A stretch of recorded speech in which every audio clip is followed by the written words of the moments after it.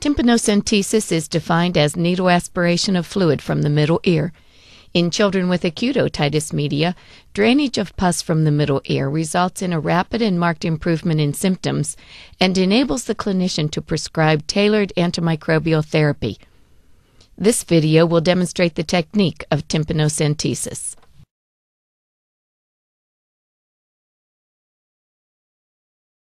Tympanocentesis is recommended in children with refractory acute otitis media, in immunocompromised children with otitis media, and in children with suppurative complications of acute otitis media, such as mastoiditis or facial paralysis.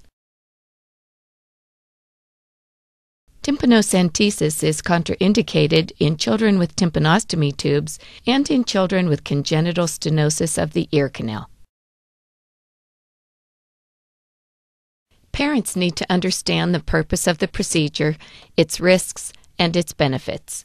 The procedure should be explained and informed consent documented in the medical record. In preparation for tympanocentesis, provide appropriate analgesia 30 minutes before the procedure. Acetaminophen with codeine may be used as oral analgesia. Alternatively, a cotton ball soaked with tetracaine may be inserted into the external auditory canal 30 minutes before the procedure.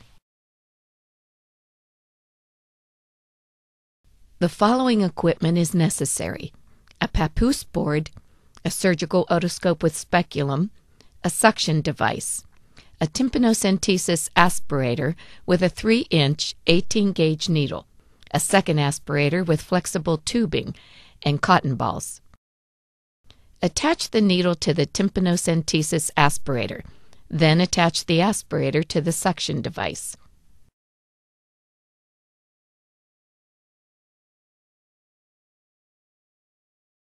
If a tympanocentesis aspirator is not available, it is possible to use a 3 milliliter syringe connected to a 3-inch 18-gauge spinal tap needle that is bent at its midpoint to a 30-degree angle.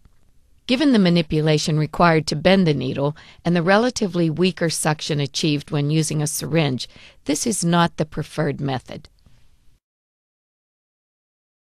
First, fully immobilize the child in a papoose board and secure the child's head. Cerumen should be removed before you begin the procedure. We will demonstrate the procedure itself with this animation, which shows the steps from the coronal view. Under direct visualization, advance the needle toward the tympanic membrane while keeping your thumb poised over the orifice of the tympanocentesis aspirator without occluding it. Insert the needle tip through the inferior portion of the tympanic membrane 2 to 3 millimeters above its inferior rim. Immediately after penetrating the tympanic membrane, place your thumb on the orifice of the tympanocentesis aspirator and start suctioning the middle ear fluid. Once pus is visualized in the aspirator, promptly remove your thumb from the aspirator to avoid losing the specimen into the suction tubing. Use a second tympanocentesis aspirator with a flexible catheter to suction any remaining pus from the middle ear. Insert the catheter through the speculum and place it over the opening in the tympanic membrane made by the needle. The catheter should not go through the tympanic membrane. This step also clears the debris in the external auditory canal and may enhance visualization of the tympanic membrane at future visits.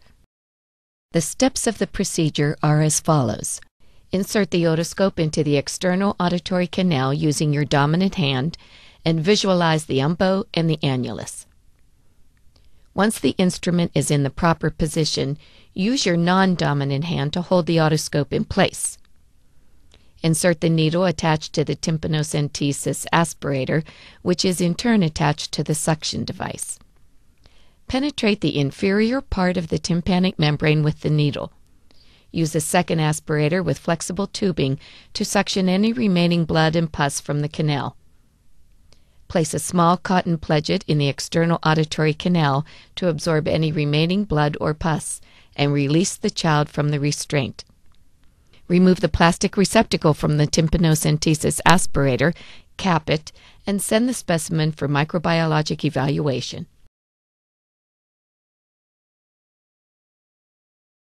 The incidence of complications of tympanocentesis has not been studied systematically, but appears to be extremely low.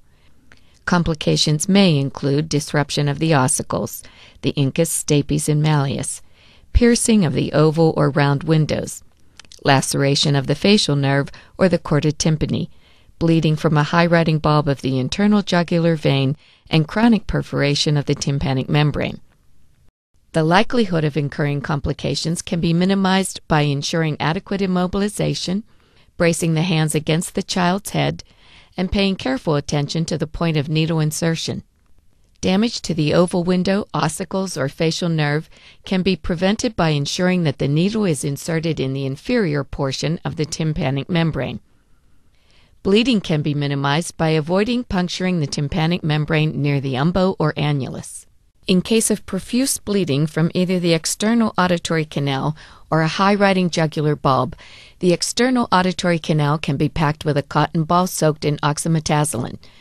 Having the child sit up and having the parents soothe the child to reduce the pressure caused by crying may also help reduce bleeding.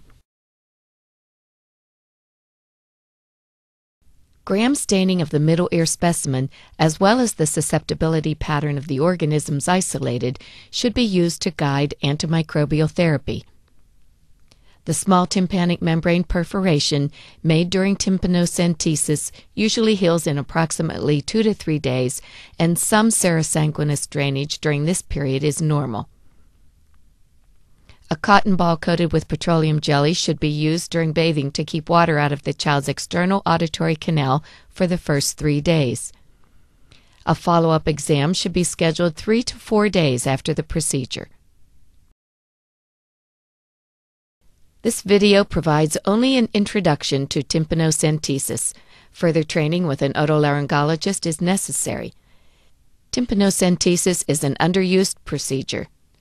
Clinicians should become familiar with tympanocentesis so that they can safely perform the procedure in children with acute otitis media.